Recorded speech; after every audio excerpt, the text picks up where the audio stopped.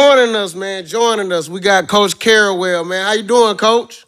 I'm good, man. What's the deal? What's going on? Going good, man. Appreciate you joining us. What you looking like this year? Man, we've been all right so far. We had 2 really tough games. Right. We played Arizona second game of the year at the crib. They got us. Then we had a back-to-back, and we had to turn around and get ready and go to Chicago, play Michigan State. And we had a good game against them, which we won. And so right now we 3-1. We got a game tonight against LaSalle, which would be a tough game. But overall, just all right right now. We still got a long way to go. I give them a all right. Yeah, okay. But this college season, it look like it's like up in the air. Everybody trying to figure their teams out first, then figure out the competition. But like, do you see the ACC still being the top, conference in college right now? Man, our league has been underrated for the last couple years. People and the writers and committees and stuff, they put a lot of stock into the preseason. So like what you do in November, December, they take no stock into what you do in January, February, March. So we've gotten penalized the last couple of years because of that. But you look at the NCAA tournament. And yeah, nobody had y'all, being as far as y'all was. Yeah, and then 21-22, we had 2 teams in the Final Four. And then 3 teams in the Elite Eight. Then last year, they talking about it was a down year. Well, we still got a team in the Final Four with Miami. Exactly. So I think our league is year in, year out is one of the best leagues and will forever be one of the best leagues because of the type of guys that we have in our league. We got guys that go on. A lot of guys leave early, go play in the NBA. NBA, yeah. Yeah, we get penalized for that. But overall, man, I put our league against anybody. And then a lot of those, conferences, they able to develop a team that stay together 4 years from freshman to senior. And then, with y'all, like you just said, you might lose somebody early. It's rare that a great player stay all 4 years in college, especially at those ACC schools. Nah, it doesn't happen anymore, man. Yeah. It ain't happening at none of these schools. When I was coming out, I played in the 90s. I'm sounding like an uncle right now, but that's what it is. Tim Duncan played 4 years. Tim Duncan was a senior. At Wake Forest? At Wake Forest. He played all 4 years, and he could have been a #1 pick the last 3 years. So this just let you know that the really good players back then would stay 4 years, 3-4 years. Man, you just took me. I did not know he stayed all 4 years. Stayed all 4. Man. Yeah, he stayed all 4. Speaking of, staying all 4 years and stuff like that, when a lot of people don't make the transition from playing basketball to coaching. What was different for you, for you to see, I like helping, I like, or I know how to teach it. A lot of people could tell somebody what to do, but they don't know how to explain it to them and get them on the right track. Like being a mentor is different than just telling somebody. Yeah, no, it's a good question. I had to learn that. When I finished playing, I stopped playing in 2008. And as soon as I stopped playing, J.J. Redick, it was his second year in the league with Orlando. And me and him had a pretty good relationship. He called me and was like, look, I'm gonna be in Durham for a couple of months. I want you to work me out. I was like, what? Work you out? I'm like, shit. So now I'm going to just finish playing. Now I got to try to put together workouts for one of the greatest shooters that's ever played, and also who's a pro. And so I give him a lot of credit because he threw me right in there. He trusted me for whatever reason. And I really learned a lot by doing the player development stuff early on, how to put together workouts with JJ, Gerald Henderson, Kyrie Irving, Kyle Singler, those guys. And so then now you take from developing guys, putting that, then now you got to learn how to coach. And I really learned how to coach. You got to learn how to coach. Just because you played, don't mean. Because a lot of people, they can't coach. What it do, man? It's your boy Navv Greene with Broken Play. And if you're not on Prize Picks, what are you doing, man? Prize Picks got a thing where whatever you put up, they going to match it up to $100. If you put up $50, they going to match your $50. If you put up $80, they going to match your $80. You can put up $100 and they gonna match you $100. Look, this is the best time to get on Prize Picks. When you use the code BROKENPLAY, they match that. But not just that. You got college basketball in. You got NFL in. You got college football in. You got NBA. It's so many sports going on where it helps. All you got to do is pick six things. It could be a collective. Basketball, football. Put it together. You can win 25 times your money. Say you put up 100. 100 times 25, that bring you back 2,500. You don't get it that time, they done matched your money, so you got $100 to try it again. Man, what you waiting for, man? KD going crazy right now with the points. Always take LeBron with them assists. Far as blocks and steals, we like Anthony Davis. We got college football. We loving Carson Beck with Georgia. That's a sure bet. With the yards. He gonna throw that rock. Man, we got NFL. Tyreek Hill is a touchdown machine. Come on, man. What you waiting for? Shout out to CJ Stroud. He been winning us money over here with Broken Play. Man, it's so many things you could do. It's easy. All you doing is picking more or less. If you don't think they could do it, pick less. If you think they could do it, pick more. Stephen Curry with the 3 points attempt, I always go more. I don't care if they have it at 48. I like them to do 49 of them. Man, shout out to Prize Picks. Get over there. Tell them we sent you. Broken Play. You got to learn it, man. It's a craft. And, Coach, you'll hear some people say they don't want to coach later. Like, these guys different. Like, they'll sense it. If they feel like a player is not like how they, played or how they were brought up, they don't even, dwell into it long. They get out of there. Man. Wait, look, man, look. Look, every generation was different. I'm pretty sure the 70s, 80s cats was talking about how we was. You know what I'm saying? That's just what it is, man. But you got to adjust.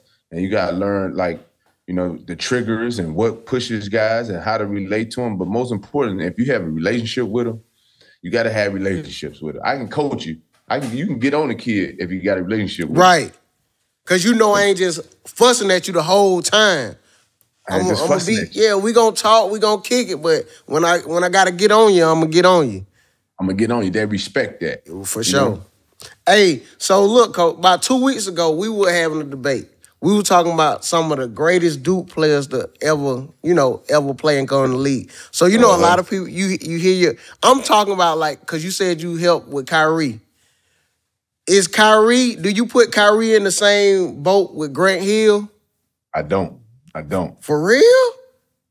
Now, what Kyrie did, what he's done in the league and did for our 11 games, he was incredible. The 11 games he played in Duke, he was remarkable. And he's one of our best pros. If not, career-wise, if not the best pro, he's one of the best. He's top 3 in terms of career, NBA career. And he may be the most skilled basketball player to ever play. I put him right up there with Kobe and Kevin Durant. I'm talking about skill. Yeah, I feel you. I know what you're talking about. 3-ball, left, right hand, float, however you want to do it. Go left, go right. Go right. Trickery, fundamental, big shot maker, creator. Mm-hmm. But I can't put him up there with the Grants, the Leitners. You know what I'm saying? Well, we weren't technically talking about in college. We probably were talking about just to come from Duke. I'd say that. Oh, coming from Duke? Yeah.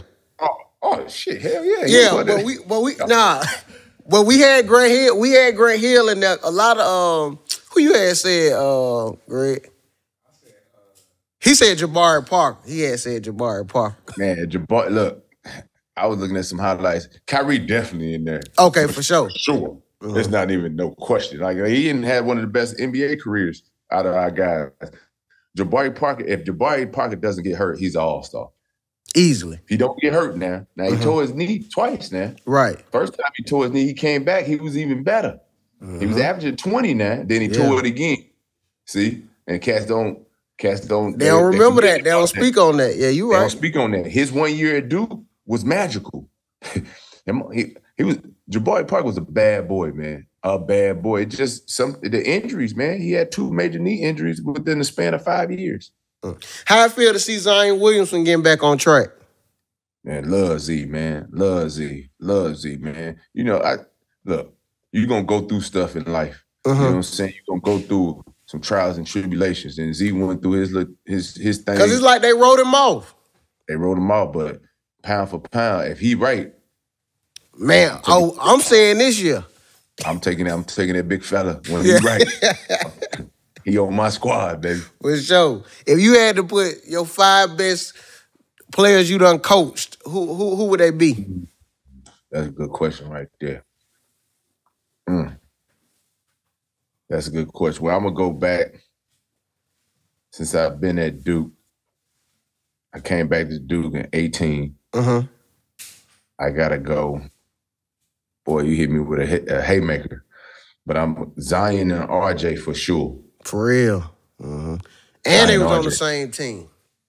Zion, RJ for sure. Zion, RJ, Paolo, Mark Williams, and then Trey Jones. Trey Jones. And I'm gonna give you a hit though. That Vernon Carey was right there, man. That Vernon Carey was a bad boy. He get lost in the shuffle because of the COVID year. Vernon Carey, how he not on somebody NBA roster is crazy to me.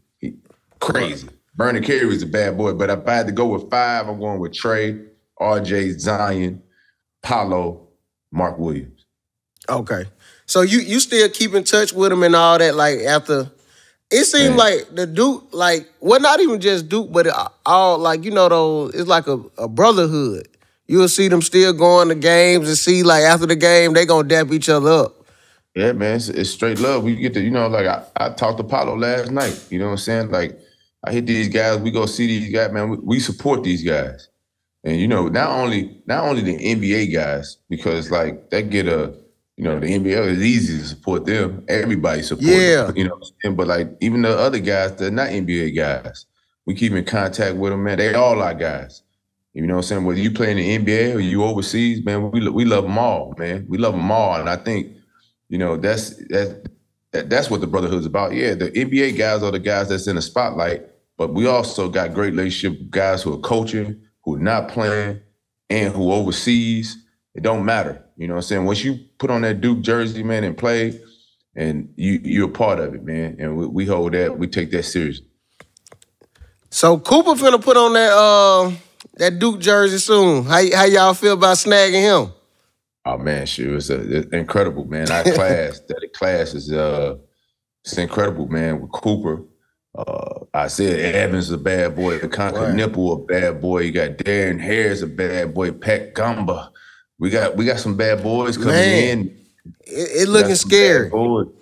You know what I'm saying? It's a lot of us North Carolina fans over here. They're looking scared. Man, tell them, hey man, just take it easy. Hey, y'all got some boys too, though. Yeah, y'all got some boys too. But you know, we get through Big Coop in there. That just, you know what I'm saying, take it to the level. That broke the internet for a couple of days. Broke the internet. It did. Yeah, did, man. But like, you know, when it comes to recruiting, man, like it's all good, but there definitely is an adjustment. No matter how good you are in high school, it's definitely an adjustment when you get to the college level. Oh, no question. And it's a difference from college to the NBA. Like, you see that too. 100%. So, look, I'm going to ask you this. How hard it is for a coach if you have basically like 1 year to really get the team chemistry going before the NCAA double tournament and all that type of stuff? NCAA tournament. I know what you're saying. No, you knew what I was saying, man. Yeah. It's it's hard. It's hard, man, because you don't have a lot. You know, you're trying to get these guys who are all big time players in high school. Now you're trying to get them to buy into a system. Buy into a system. Well, they was all the man. Where they coming from? So you get cats coming back to school. It's hard trying to get these dudes to buy in, man, every day. But, you know, we work with them every day. We show them film. And then, you know, we preach it every day. And that's something that you got to show, you got to preach, and you got to hold them accountable. You know, if they're not doing something that's the best for the team, we hold them accountable and point it out every day. Gotcha. What you taking, Coach, the money or the rings? Money. Every time. Well, think about it. You know what I'm saying? It's only a few guys that get judged for the rings.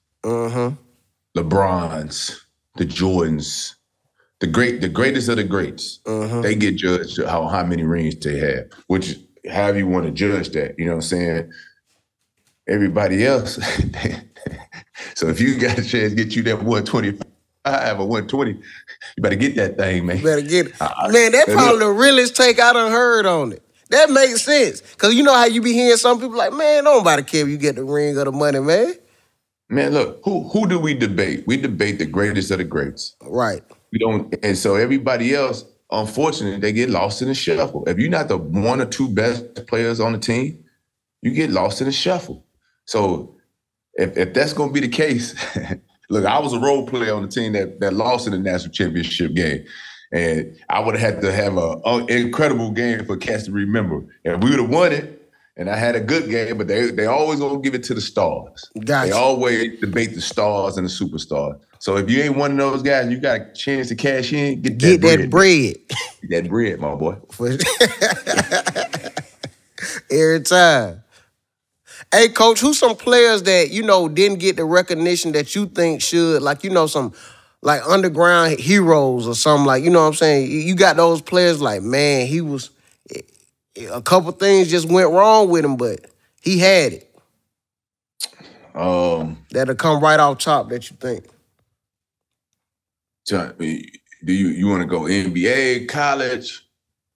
Or I'm going to tell you a couple cats, a couple players that I was talking to my youngest son about this. And so many good players out there, you know, but like, do you know these guys like Joe Johnson? Yeah. Who played for the Hawks? Yeah. Like these guys don't even know who, you know, they be like, who he play for? Steve Smith. Man, Steve Smith played for the Hawks too. Cold. Boy, it was cold, man. Yeah. What college he went to? Michigan State, was it? Michigan State. Yeah. Well, he was at the game the other day. Uh-huh. And when we played him, and I'm looking at damn, and you know, I go holler at him, but I'm like, man, he was one of them ones. Yeah. Big guard, 6'8", he was a 6'8" two guard. Yeah. Back then, in the 90s.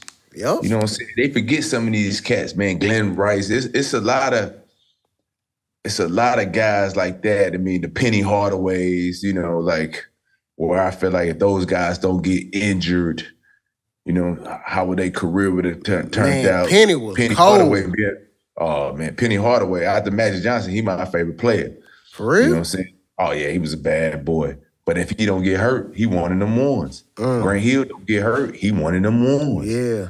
You know what I'm saying? From that era. But there's a lot of guys out there, man, from that I looked up to that was that 6'8", 6'7", 6'8", big guard. Yeah. That changed the game that's underrated. If you don't, you know, if you know what I'm saying? If you ain't like, it's like, you know, the discussions are always LeBron, which rightfully so, LeBron, Jordan, and the greatest of the greats. But there's some guys in there that had some game that people forget. Right. That tier where they were hooping like crazy, but it just was hooping. Yeah. They just, you know how it is. Yeah. Yeah, you know who. So when you went to the Spurs, when you got to the NBA, right? Mm-hmm. How was it with Greg Popovich? Did he help with? Do you still remember some of his coaching tactics that you was, you know what I mean, keep to this day? You know, I was with the Spurs. Yeah, I was with the Spurs for a short time, man. They cut me like right before the regular season, and I was with them for the summer training camp. I actually had a guaranteed year. I thought I was gonna make it. I was playing well in preseason too. I was kind of pissed off they cut me because I was rolling a little bit. But the short period that I was there, I just remember our first preseason game. We played Philly, in Philly, and you know I don't know if we won or lost, but the next day we have a tape session. Gotcha. And in the tape session, Tim Duncan was supposed to be in the ball screen coverage, but wasn't in that coverage. So we watching film. He stops the film and is like, Tim, like, what coverage we supposed to be in? I guess to say the coverage was a drop coverage where he was supposed to be back or whatever. Whatever the coverage was, he wasn't in it. And Popovich, like, got on his ass. Like, got on Tim Duncan. Yeah. Like, he didn't like, well. in front of everybody. Like, didn't in front of everybody. Nothing. And I was like, ooh. I was like, I'm a rookie. I'm thinking like he get on Tim Duncan. Ain't nobody safe around here. Ain't nobody safe around here. Yeah. And so that's why I knew. That's why I knew he. Now Tim Duncan allowed that because if you can coach your best player, you could coach anybody. You can coach anybody. So you can see why they was winning championships during that time and all that. Now you got to have a humble superstar, and there was nobody. He's a guy too that like forgotten, like Tim Duncan. He in my top 5 list all the time. He's a bad boy. He got the rings too. He got everything. Done played against the best. Like he done played in whatever era you said he can't play in. In the Kobe Shaq era now, he got 5 rings now. And LeBron, he got rings in LeBron. He got 5 now. Yeah. And so when I saw Popovich do that, I was like, yo, okay, I see. Okay, that's what he was. Popovich was like Coach K. They held their best players accountable, and they wasn't afraid to coach their best players. That's why those guys were the best. You got to be able to get on your best guys. For sure. How's that post Coach K era going now? Like, is it the same feeling? Because, like, when you would see Duke, you would just automatically think of Coach K being on that coaching sideline. No, man, it's different. It's different. Anytime you lose a figure like that, now was he a coach? He was a figure. He was Coach K. Who? It was Coach K. You know what I'm saying? And anytime you lose somebody that powerful, that bigger of a figure, it's definitely different. But John's done an excellent job of trying to, do it his own way. Taking everything that he's learned from Coach K, but also throwing his sprinkle into it, his way into it, and he's done an excellent job. The hardest thing in profession is replacing a legend because it's the hardest thing ever. Because you're gonna be compared daily all the time. You win a championship. Okay, that's good. You gotta do it. You gotta try to do it again. Well, I just won the one. It's hard to win one. Man, it's hard to win one. It's hard to even get to the Final Four. Especially during this era. Do you think with the NIL and social media, how has that impacted college? Oh man, it's impacted. For me, being an old school guy, it's impacted for the look. I ain't gonna say for the worst because it's some good and bad that come out. All of it. These guys should be getting some money for sure. The social media thing, man. That's the gift and the curse. You gotta take the good with the bad with that stuff because they're gonna praise you a lot, and then they're gonna get on your tail a lot too. If you have a bad game, they're gonna kill you now. And so you got to take that. You got to take that with a grain of salt. Stay even, kid. We try to tell, hey, look, man, it ain't all bad. It ain't all good. It's just stay humble. You know what I'm saying? Keep everything in perspective. But the NIL thing is different now. I wish I would have got. I wish I was getting the bread these cats was getting. Man, but it was also a purity about college. Where you in college back then, it was just these guys now they driving Benzes, Audis and stuff. And it's like, ain't no walking to class. And ain't no walking to class, man. So it's different, but they definitely should be getting money though. No doubt about it. For sure. But nah, I feel you on that. Like it should have been some compensation, huh? Come on, man. That would have made a lot of them stay with them 4 years. Come on, man. Just a little bit, man. It just need a little hit. Just a little bit. For sure. So besides the players that came from Duke, what's some of your favorite teams? Like, do you be keeping up with the NBA mostly, or you? Oh yeah, I love the NBA, man. I'm a Celtics fan now because of Tatum. Tatum from the Lou. So yeah. Anybody that's doing all right from the Lou, I'm rolling with them. Tatum being played in Duke from the Lou. Yeah. From the hometown. So I'm a Celtics fan. They got my man Sam Hauser, who I coached at Marquette there. Okay. And my man Emil Jefferson, who shoot on the boy. There. So he shoot that thing. Emil Jefferson on the coaching staff now. So I hate to say it, I was a long-time Laker fan, from Magic and Worthy and Kareem and those guys, and Kobe, Shaq, but now I roll with the C's. Hey, man, and then, you did a drastic switch. And that you bring that up, I just was into watching, Winning Time. So it was like that era, talking about that era. And, man, I never was a Laker fan, but I would have been a diehard Laker fan if I grew up doing them. Man, like it was the culture. If you grew up in the 80s, like I did, I'm old. when you grew up in the 80s, you was either rolling with the Lakers or the Celtics. It wasn't no in between. If you was a black kid from inner city St. Louis, you rolling with the Lakers because they had Magic, they had everything with Showtime. Back then, you was getting one game, you was getting maybe 1-2 games a week. So and the Lakers was always on. And so it was Laker. It was like, man, show Magic Johnson. Oh, hey, man, come on. Look, I know you ain't lying because I'm watching. This is they showing like a representation, and the guy who playing Magic, I'm like, man, buddy, smooth as hell. So I know Magic was 10 times smoother than that. Man, Magic was incredible. To watch him live, I know that was crazy, man. That was crazy. Magic and Bird saved the NBA, man. They saved the NBA. The Magic and Bird, Larry Bird, all that stuff, they saved the NBA. The NBA back then, late 70s, early 80s, shit, the NBA finals used to be shown on tape delay. It wasn't even shown live. Oh, it wasn't even shown live. But then, because of Magic and Bird, the whole country got behind them. You got the Lakers versus Celtics, you got the East versus the West. They want to see that.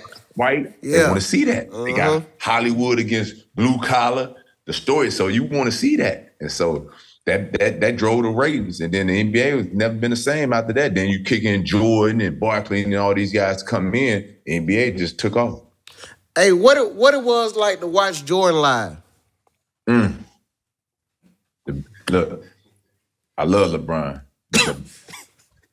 I love Magic Johnson, my favorite player of all time. The best player I ever seen with my own 2 eyes. I don't get into numbers, championships, who got the most points. The best player that I've ever seen. Right. My own 2 eyes. Ain't nobody better than Michael Jordan, cuz. I'm sorry. Hey, so Coach, now that when you say that, okay, but look, is it because of the shooting guards that he was playing against during the time where you just know? You put Mike, look, man. When I talk to guys from his day, they be like, and if you look at his game now, you can't touch him. You can't touch him. Yeah. The way they play now, they played. The dude he had everything. Yeah. He had everything. The athleticism, the drive. He had everything. He was a perfect basketball player. Right. And so you put him into today's game.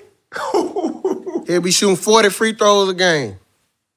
Man, listen, man. This dude was one of one, man. That's why if you would see Michael Jordan, dog, right now, if Michael Jordan was to walk like down the street, you would stare at him for the next 10 minutes. You'd just be like, yo, it ain't like nothing you ever seen before, son. Right. Man, no, but when you see Mike and you see the stuff he was doing, it was like nobody, like now, you might see this player and see that player, and they may have similar game. When you watch Mike highlights, he the only person who was doing that type of stuff. So it like, bro, they must went drug testing or something. Like, he hanging in the air like why? Just for no reason. He was a monster. Like, but I'm saying, Coach, what would make you train to do that if nobody else doing it? Why would you just feel like you need to hang in the air? You different. You hanging in the air, man, for sticking your tongue out. He was doing all type of work. In the shoe game, we already know the shoe game. He changed the shoe game forever. Yeah. He changed the shoe game. Still to this day. Jordans is the number one thing. Nike is the number one company when it comes to shoes in the world because it's Michael Jordan. The shoe game is crazy. Hey, and your boy, you say your favorite player, Magic Johnson. You know he turned down Nike when they came to It did, but that's how it was supposed to go though. Yeah. You know what I'm saying? Because it was Nike, the whole check and the Air Jordan thing, it was just go together.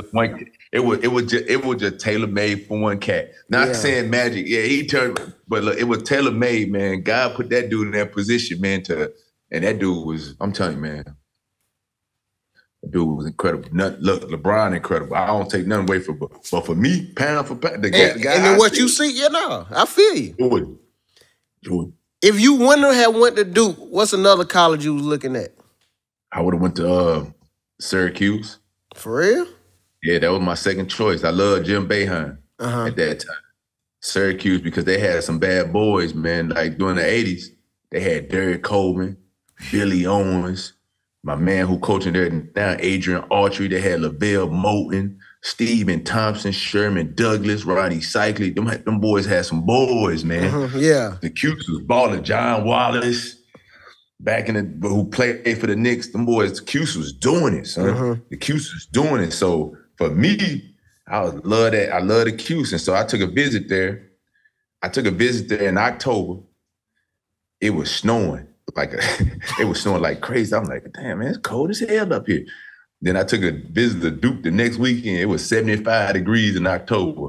I was like, yo, this ain't... Then where I'm gonna be at? I was like, yo, this ain't too bad. Yeah. Then, you got Duke. Then I found out North Carolina Central was about 5 minutes away. Oh, yeah. You right there where you need to be. Oh, I'm right there in the mix. Yeah. I'm right there in the mix. I ain't too far. And then what coming from St. Louis, that was a big difference, like going to Durham, though. I'm not going to Durham and Duke. I'm coming from the north side, in the city, single parent house. I'm coming from and I come to Duke. Talking about an adjustment. You know what I'm saying? An adjustment. I'm like, yo, people speaking, trees, and everybody, hey, it's so nice to you. I'm like, man, this is all right here. So I embraced it though early because I was like, yo, man, this is living. But it was definitely an adjustment, you know what I'm saying? But the community embraced me, and then, you know, shoot, man, at Duke, man, you play on you. Oh, they love their athletes. They treat you good, man. But those people are gonna be big time too. So yeah, you might be a big time athlete, but the people this might be the biggest engineer you gonna see. That you gonna see. Have you ever seen a rivalry like that, Duke and North Carolina? Never. Ain't nothing like even it, on man. TV, man. Ain't nothing like it. Y'all can lose all the games as long as y'all beat North Carolina. Nothing like it, man. Nothing like it. Now, you know, I grew up watching it, but then to actually get a chance to play in it, I was like, yo, man, this is it's crazy, man. Man, Coach, I was I know I was like young watching Duke, North Carolina. I remember asking my dad, because I'm watching the game, and Duke was playing North Carolina. They was standing up the whole time jumping. I said, ain't no way they standing up the whole game like that. Man, they stood up the whole game. The white boys had Duke written on them, and they just up and down. Now, they might have had Blue Devils written on them. Whatever they had, they didn't sit down, though. Man, that thing was, I'm telling you, man, the play. And I know it'd be loud. Oh, man, it's just a different level than playing anybody else, man. You feel it as a coach. I've been fortunate enough to play in it, but also I played against Carolina 10 times. Then I've been able to come back and coach against them. You get the same, it's one of the few games as a coach that you get the same feeling as a player. Like you play. That's crazy. That's like you playing. You get the same feeling. Like you get the same feeling that you don't get like coaching, like ain't nothing like playing. I don't care what nobody say. Ain't nothing like playing. You would rather play. But now if you coaching, you get it, but you don't get it to that level as playing. You get that with the Carolina game. Hey, so look, do some players come back? How do the new players still have that same type of hate? Well, you know, you know what? It ain't really hate. Well, you know, but I'm saying to keep the rivalry so strong. Well, it's the people around you talk about it. Like for the week leading up to the game, they gonna play all the games on Classic. You know what I'm saying? All the fans is coming out in the area. Everybody knows that game. So you just like, you throwing into it. You throwing into the alumni coming back to the school just to see the game. Man, it's just a different vibe, man. It's just a different, it's like going to a Beyonce concert or some Jay-Z. It's like, yeah. Okay, you go to This the one. This the one. This the one. You was talking about Tatum, one of your favorite players, him being from St. Louis. Did you ever play against his father? Of course, that's my guy. For real? Okay. Yeah, Pops could go? Pops could hoop. We started up. we started off at Cardinal Ritter together. He was a freshman my sophomore year. That's my man. And then he transferred to CBC to play with Larry Hughes, old school name back in the day, Larry Hughes. Oh, yeah. Larry Hughes played with the 76ers. Yeah, it was a cold NBA player. But yeah, that's his dad. Yo, genetics is strong. And Brandy was a volleyball player. So, you know what I'm saying? You get the combination of Brandy playing volleyball, Big J hooping, then you get a perennial MVP type player. And this year right now, they going crazy. They fell to Charlotte last night, but that don't mean nothing. They getting ready for the big playoff. So you got Boston, and who else coming being in the finals this year? Man, I got Boston, and I got I think I still got Denver now. That boy. Hey, what it is about Joker, man? Well, he got the great combination of he got the IQ. He got the IQ first of all. Got the basketball IQ, and he can do everything on the basketball court. Yeah. He can shoot, he can handle, pass, post, shoot threes. What can he do? Could he survive in that 90s era? Yes. Easily. Easy. Easy. You want to get physical? He can get physical. Yeah. You want to get physical? Look, the 90s era, and I'm an old schooler. But the 90s era, to me, after Jordan left, and even when Jordan was in there, it was a bad brand. You know what I'm saying? It was too physical. So like you get guys, you go to the hole, they just knocking you out the air and stuff like that's that ain't basketball. That ain't basketball. Now you won't play. Oh, is it basketball or, you know what I'm saying, football? So I'm not saying like the game now, it may be a little bit soft. I wish it was a little bit tougher. Yeah, but you wanted middle ground in between. I want a little bit more middle ground, but I'm leaning toward more to this brand of basketball of like, you know, not as many like they shoot a lot of threes, which I get it. They kind of took the mid-range game, except for the star players. But the 90s was crazy, man. Them dudes was just knocking cats in the head. Like they was thugging it back then. It be scores in regulation, 147 see, that's outrageous. Yeah, Milwaukee versus I saw Milwaukee versus Washington. It was like 147 to 138. Yeah, them boys like how? They ain't playing no defense, man. It's like a pickup. They're like an all-star game. Like a pickup game, man. Yeah. Like they just got the best players playing pickup. So but when it comes to the playoffs, they get a little down and dirty with it. You know what I'm saying? Yeah. They turn up the intensity. They turn up in the playoffs. Man, I appreciate you talking and chopping it up with us, Coach, man. Good luck this season. No doubt, man. Thanks for having me on, man. Yeah, anything you had a question for? Any question? Oh, man, Greg said pull up when you're here. Oh, yeah, no doubt. Yeah. No doubt. I hit him when I get in. Oh, hey, anybody who be on the show, we ask them for, I be saying the word wrong, but memorabilia. Memorabilia. Yeah, memorabilia. So, man. Just hit me the address. I can get y'all some stuff. Man, that's love, Coach, man. Appreciate you. Good season. And this year, we're going to root for Duke to beat North Carolina, man. All right, my boy. This year. Boy. Man, take it easy, Coach. I go. All right, y'all be good, man.